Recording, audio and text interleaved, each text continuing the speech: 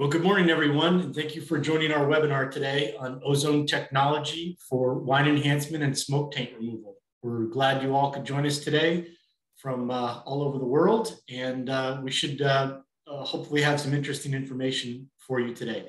My name is DeBlasio. I'm the CEO of Purfresh Wine.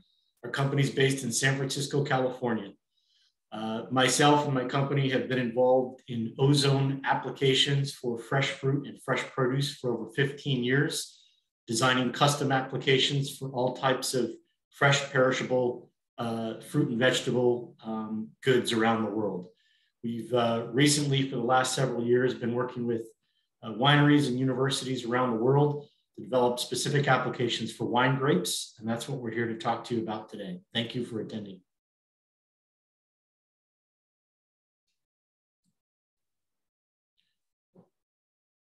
These are some of the common questions that we see surrounding ozone use with wine grapes, and these are the questions that we'll answer today. And additionally, at the end, should you have any questions, please type them in the guest group chat or the questions and answers chat section you can find on your Zoom menu bar. Here are the questions we'll talk about today. What are the results and impacts of ozone treatment applied to wine grapes? How does the process work? What is the chemical interaction of ozone and smoke taint molecules? What is the typical treatment plan and cost implications? What are the impacts and results of ozone treated versus non-treated smoke tainted grapes? And how does a winery get started to use these systems?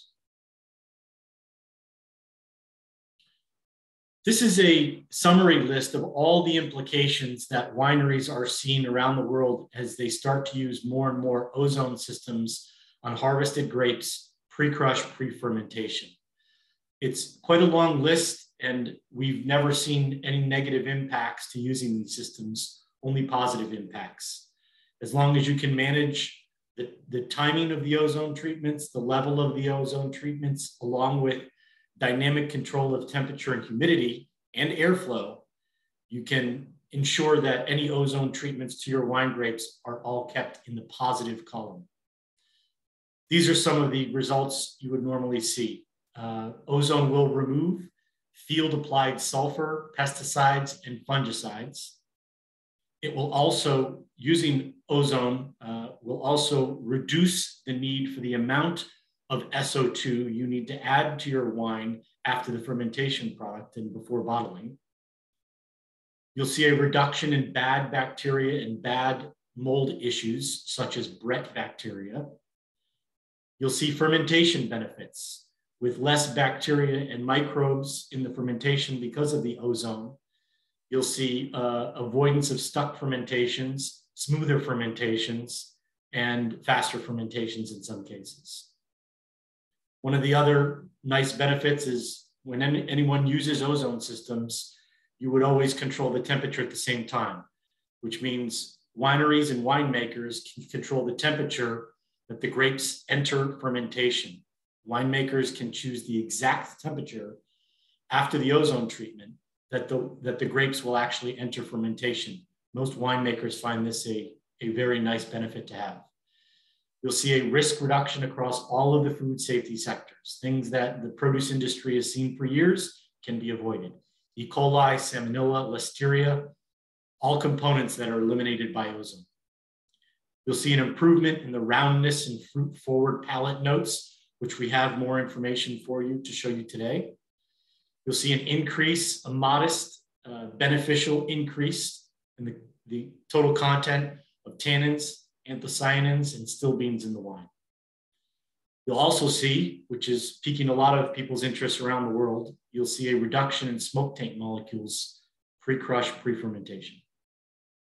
A lot of benefits and a lot of wineries using these systems today for individual benefits that mean the most to their wineries. This is a lot of what people like to see. How do you use ozone? How do you treat grapes? How does it work? The most modern systems around the world today are mobile systems. Because of the timeline of harvest and really only using these on wine grapes when you harvest them, it's important for cost effectiveness to have systems that are mobile. something that can treat small to large volumes of wine grapes, but also something that's mobile and can be brought in for the harvest and removed afterwards.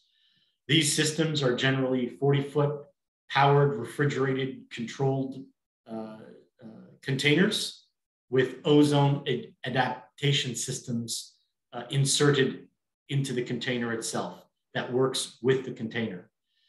These systems can control temperature, humidity, ozone levels, airflow.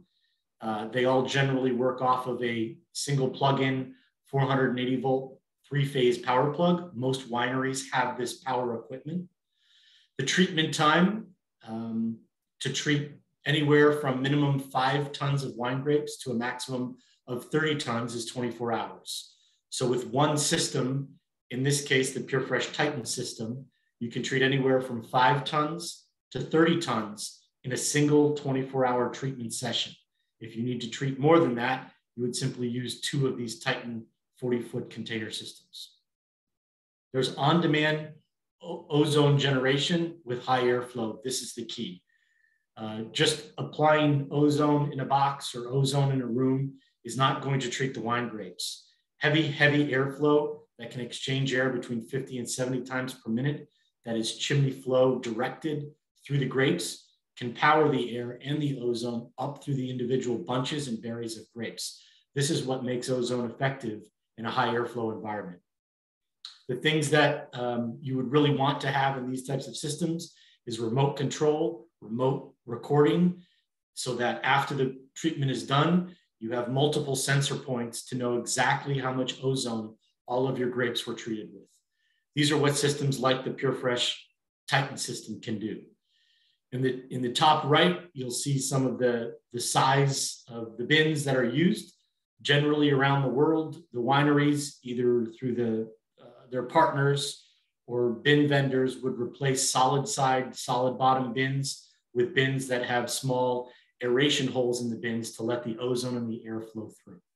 If you don't have these bins, they're readily accessible from many different harvest bin companies for lease or temporary lease or for long-term purchase. Again, another view of the system and how you can apply ozone to treat your wine grapes. Again, the mobile 40-foot Titan system.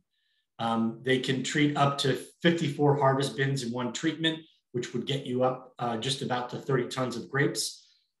They're chimney forced airflow. They're 24-hour treatment cycles. So you put the grapes into the container, you leave them in there for a 24-hour treatment. Then at the end of the treatment, you remove the grapes, you put them into crush and ferment, and you take a next set of harvested grapes into the container for treatment. All of these systems must have dynamic sensor control. You have to be able to not only make ozone, but sense and manage the control level of the ozone every single minute that your grapes are in the container. Too little ozone will not do enough to help your wine. Too much ozone could damage your wine. Now we are starting to talk about the chemical interaction of ozone with your wine grapes. On the left-hand side, you'll see information about the chemistry of what happens to the grape itself. Wine grapes, as you all know, most of which thrive on stress, whether that's stress from the land, stress from the sun, or stress from the weather. When wine grapes experience stress, they naturally create things to defend themselves, which is what makes wine so wonderful. Things like tannins and anthocyanins are developed and increased by the grape itself the more it needs to defend itself. A lot of these attributes, the self-defense of the grape, are what makes the ozone treatment such a nice balanced reaction for the grape on a very modest, small scale. This is what's increasing in your wine the tannins, long-term color stability through an increase in anthocyanins, and palate notes that are more commercially viable in this day and age for selling in the worldwide marketplace your wines. Things such as fruit-forward roundness, particularly in big red wines that many consumers are looking for in this day and age. So there's a lot of chemistry, there's a lot of information. We'll talk a little bit at the end of the presentation, but there are many, many university studies from Italy to France to Australia to the United States that cover these topics on a factual basis. On the right-hand side, you'll see the information about the chemistry interaction of smoke taint molecules.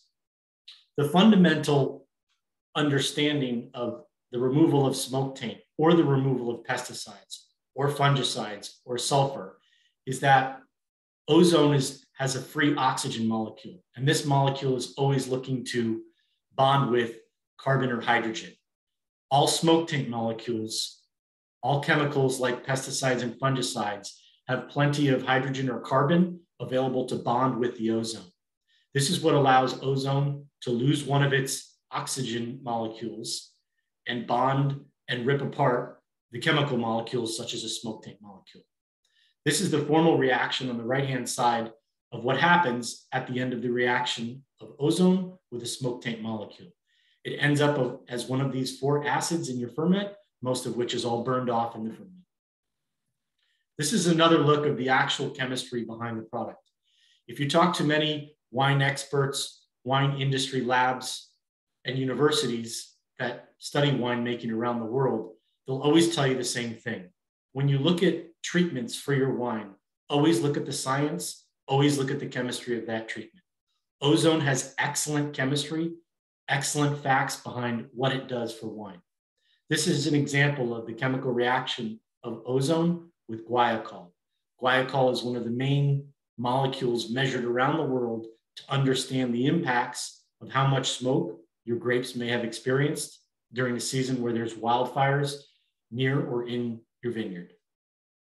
In this example, you'll see that ozone will bond with free available carbon-carbon bonds of the guaiacol molecule, breaking open the molecular ring and destroying the smoke taint molecules.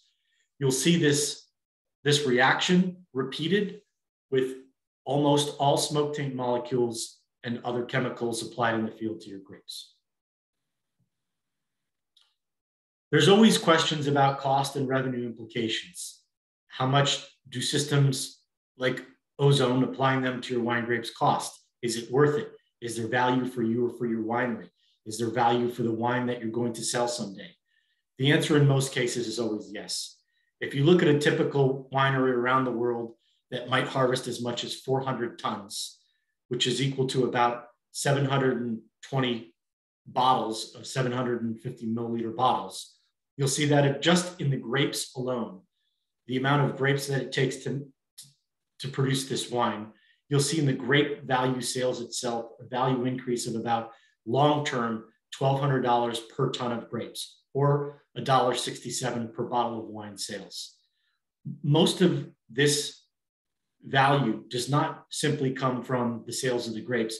It comes from the year after year performance of your wines. Things like reducing your declassifications, reducing the amount of blending that you have to do, reducing the amount of wine that you then declassify and sell as bulk to someone. All of these implications, such as holding up your classifications of your varietal, avoiding more common declassification year after year, this will lead to the main value benefits that you would like to see at your winery. The long-term overall cost of these types of systems, when you're producing 400 tons and processing the 400 tons in 1 month into a system such as this, has a cost implication of $65 per ton. So it's very reasonable. Even at half this tonnage, at 200 tons of grapes, you're still looking at a cost that's less than $100 a ton to manage an ozone system for your harvest season. All of those facts and figures are for a standard harvest. What's even more interesting is looking at the value and the savings and the revenue implications of using ozone systems when you do have a smoke event that could damage or ruin your entire vintage. This is where the math becomes more simple. Smoke-tainted impact customers can save. They can save almost their whole harvest. Harvested grapes in certain parts of the world, especially big reds, valuable grapes, can have a value of at or over $3,800 per ton.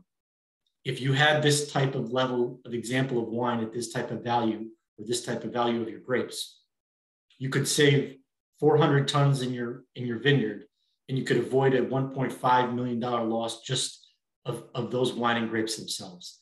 Obviously, there's a lot of cost implications. It will change based on your situation, your winery, your varietals, and your tonnages. Again, if you have any questions, We'd be happy to answer them at the end of the presentation, or you're more than welcome to follow up with us afterwards. One thing that we'll keep pointing to today is always looking at the chemistry and always looking at the science behind what we do. One of the best studies produced in the world to date was produced in March of 2021 by AWRI coming out of Australia. This study looked at, in a lab environment, Malbec grapes smoked to a significant extent. They had a control group of Malbec grapes that were not smoked. They looked at what does the impact of ozone due to the overall long-term flavor and palate notes and sensory impacts of the wine. If you look at the graph on the right, the solid black center line is the control performance. The solid black center line in terms of fruit, palate notes, burning palate notes, ash or medicinal palate notes, the solid black line is the pro forma. That is the control. If you look at the different levels of colors and lines and different levels of ozone and performances that these laboratory studies analyzed, you'll see that smoke-tainted grapes that were treated at 1 part per million for 24 hours, which is the red line, is the one single treatment that was able to bring back all of the palate notes closest to the original control pro forma palate note tastes. This was an excellent study. If you have not seen this study, we'd be happy to send you a copy of this note, of this science article that was published in 2021. Additional analysis, customer performances. In this day and age, there's many types of laboratories for you to send your wine to. Your traditional laboratories that can understand the tannins and anthocyanins on a volume basis in any wine you produce or in the grapes themselves. Also in this day and age, there are more and more labs that are opening in California, in Australia, in South America, that will actually analyze how do the aspects of your wine match for consumer performance. Meaning if you have a wine in Chile, or if you have a wine in Argentina, or you would like to sell that wine in France or in Texas, what will that consumer group like the most? What kind of wine does a consumer group in a certain part of the world want to see? Here are some examples of that. Analyzing grapes that were treated, that were smoke tainted and then treated with ozone systems, looking at how the wines changed with the ozone treatment in a customer performance perspective. You can see on the left that the untreated grapes are to the far side of the consumer bell curve. The idea in these studies is to get yourself to the center. When your treated wine has aspects such as total tannins, in this example, towards the center, it means that more consumers will prefer that wine and go back and buy more. On the right side, you'll see the measurements of lactic acidity in the wines. And again, you'll see wines that were not treated that had smoke implications are on the far outside, far right of the bell curve, where very few people are going to prefer or go back and buy that wine, as opposed to the ozone treated grapes at the top center of the curve, the most valuable point in this analysis for what consumers are looking for. One more way to look at the wines and how they can be studied at laboratories today for consumer compatibility is to look at their preferences. Those same two wines that we showed you on the prior page are here displayed in a different graphic form on this page.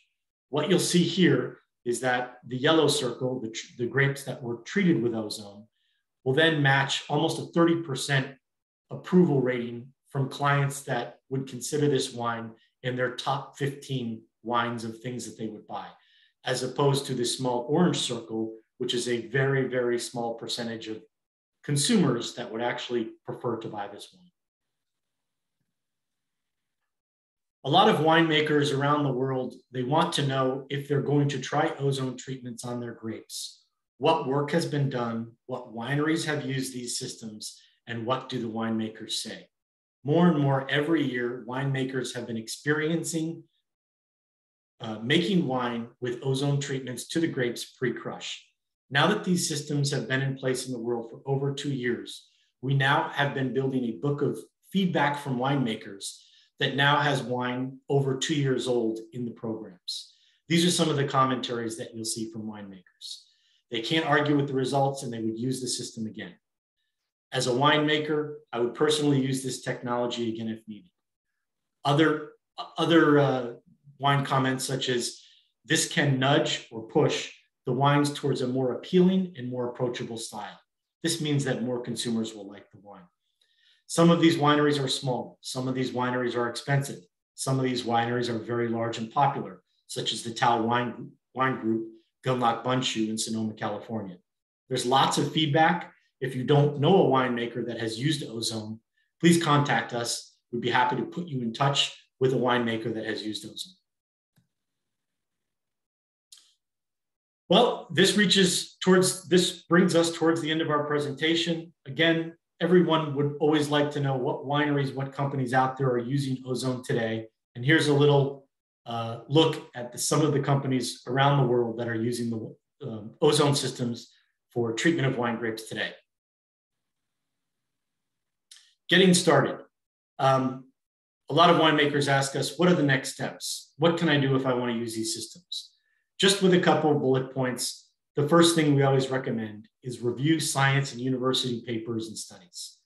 The data is in the science, and the science matters. There's many reports in this day and age from around the world, from North America, from Europe, from Australia, New Zealand, that advocate the use and explain the chemistry and science of applying Ozone to wine grapes. We highly recommend that you gather and read as much of this science and laboratory information and white papers that you can find. Again, if you'd like to have more, we have plenty to send you. Please contact us. Look at your harvest calendar. Look at when you might need a system. It's always good to have a system like the Purfresh Titan system at your property delivered 4 to 7 days prior to when you start harvesting grapes. That gives you time to test the system, practice with the system, and make sure that everything is running smoothly for when harvest starts.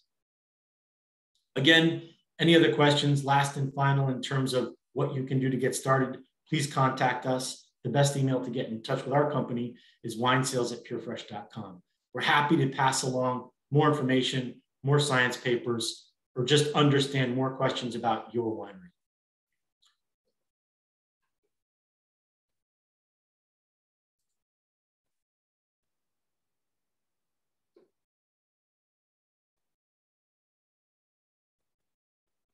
If there's any questions, we'll just take a minute to review the questions and answers chat screen. If you have any questions, please add them there.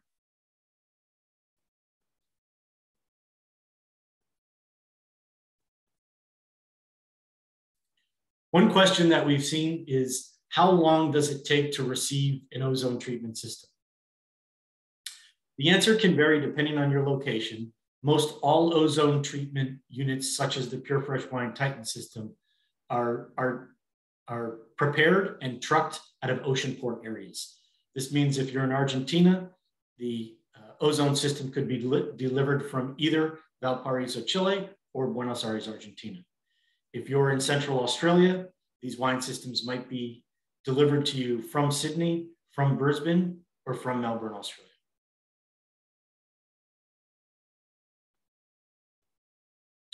Well, thank you all for your time today. Please contact our company, myself personally, or anyone at Purfresh Wine.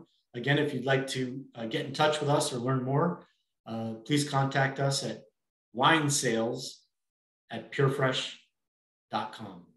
Thank you and have a good day.